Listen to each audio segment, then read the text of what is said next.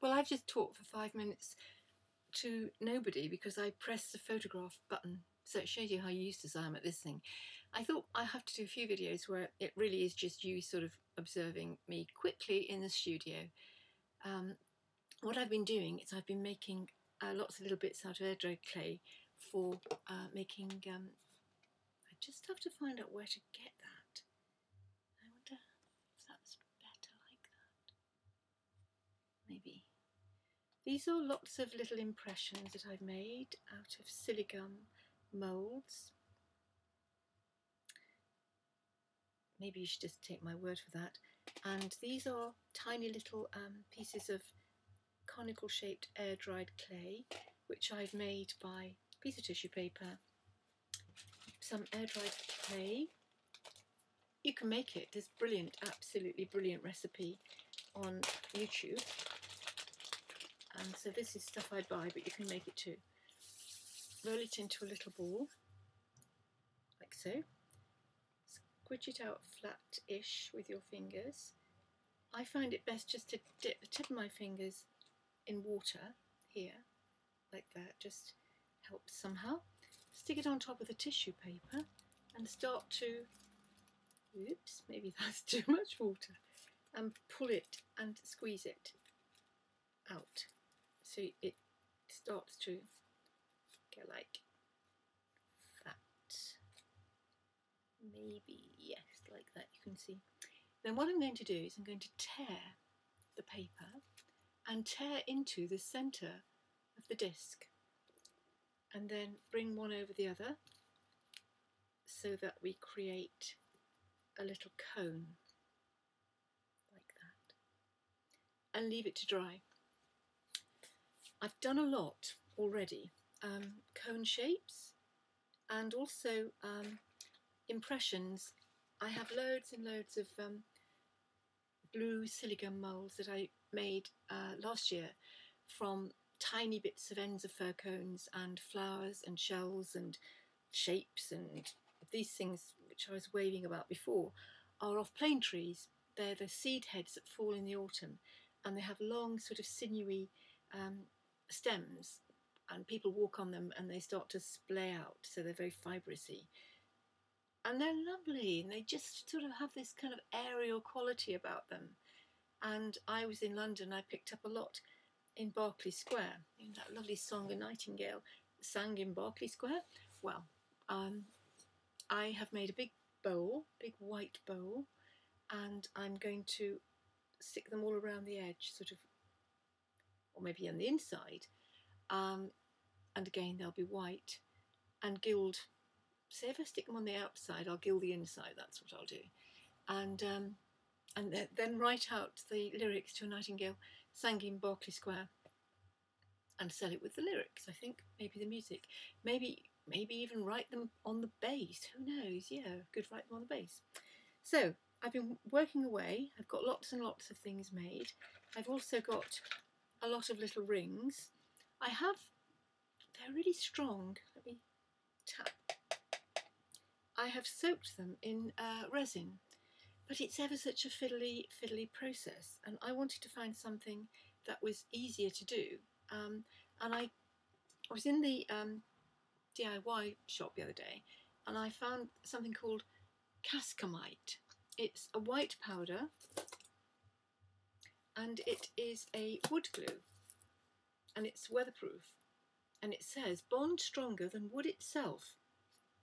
So, got to have a go at that. So what I've done is I have mixed it up here. It's a sort of 3.5 times Cascamite to 1 part water. I haven't been very accurate because I don't want it thick. I don't want it like glue. I just want it something that I can soak these things in. Now, the ones that I dried off yesterday, what I'm going to do is going to drop it into there and mix it about. Take that off there for now, and then oink it out with a pair of pliers.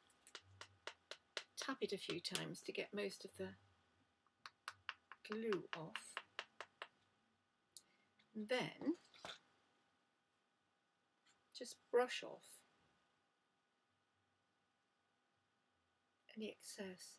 And the reason I've done it that way, just dunked it in wholeheartedly, rather than painting it on, is A, because it's quicker, and B, because it's just more thorough. So it has more opportunity to soak up the liquid. And then I have got here, shift a few things, show you.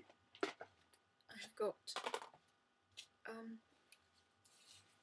just a piece of card with it's a kind of silicone baking mat, I think. I haven't quite worked out what it's meant to be for, but I bought it in the aisle that sells baking materials, so presumably that's what it's for. So just literally, see, put those down on there and let them dry out. And I've started off making more bangles and what have you. I've got a bangle here to show you, because I did make cloth. Let me show you.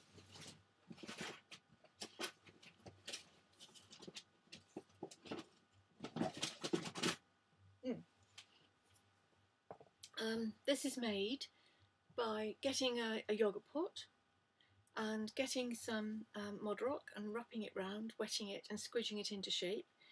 And when it's dry, I then put an epoxy moulding paste, which is stronger than air-dried clay, but is much, much heavier. I've been using Milliput, and then it makes a rather gothic-looking, chunky bracelet, but I think it's beautiful. These are bits of mother of pearl that I gleaned from the foreshore of the Thames, and I have just sort of stuck them on. It looks like rivets. In fact, I wish it was not so bright. I can just find the right place to show you. I will put photographs up. And I've just rolled the Milliput into kind of little snakes and stuck it on, and then when it's dried, I've gilded it with silver leaf.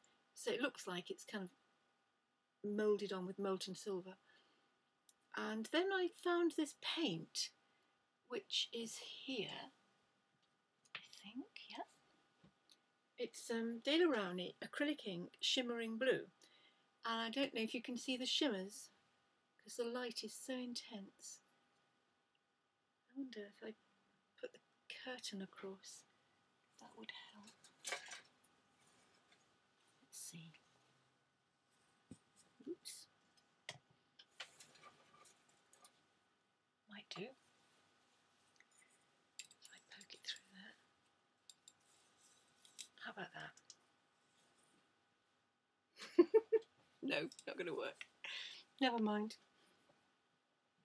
I have, as I said, I live in a little TARDIS now. I packed all my furniture away in Devon, and I came down to Cornwall, and I have become like a student again. In my 60s, I have rented a room and I'm a lodger, and it's fantastic. I'm having a great time, I really am. The room is beautiful, although tiny, and hence like a TARDIS. And I've just got everything in boxes and stacked about, and 99% of my belongings are in a barn on Dartmoor, and I shall stay here for a few months. I'm finding loads and loads of galleries down here to get work in that I didn't even know existed, little tiny places. Hitherto I've only gone for the bigger places. Meeting loads of people, wandering down these little lanes, discovering villages and driving through woods with beech leaves coming out and full of bluebells. It's just breathtaking.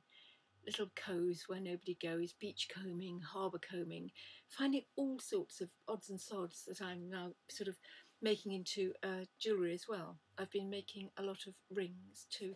So I would take, this is a blue and white piece of pottery, and I've got ring bases, and using epoxy paste I can stick it onto a ring and gild it, and cheap as chips, really nice, and I'm just going to pop them onto eBay and sell them in shops. I just like the idea of taking something that's been long forgotten and discarded and turning it into something which in some people's eyes, mine included, are quite beautiful.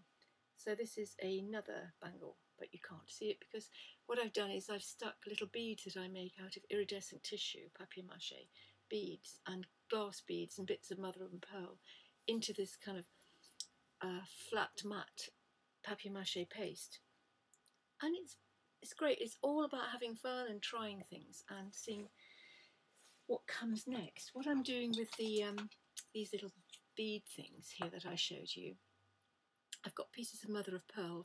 There's just sort of slivers of mother of pearl which I've cleaned, and what I'm going to do is I'm going to take little conical things like this and stick them on, so they'll be like a brooch.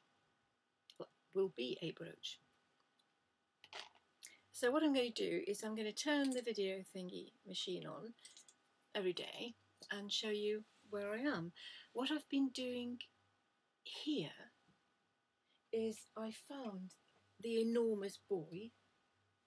It's just huge, enormous, on the beach. And I've put Mod Rock on, 2 layers of Mod Rock on first. So this is going to be the replica of the said piece of Delft ware, which is a very shallow dish I found on the Thames. I found it last winter, but it was made in something like 1755, so it's been around a long time. It's got the most beautiful design on, and I have bought paint, chalk paint in blues and greens and white, and I bought craquelure varnish, and I've got some wax which has got sepia in it, so that it'll knock it back and make it look into the cracks. It'll make it look very old. So we'll go through it stage by stage. First of all, Mod Rock, because that gives you a nice firm inner part to the dish later, which you can then add chalk paint on like a canvas. It's like a canvas. And then I've just been putting PVA and white paper here, and it's tacky, and it will dry out overnight, and I'll keep adding layers. And I am in heaven, and I'll share the adventures with you. Okay, catch you later. Bye.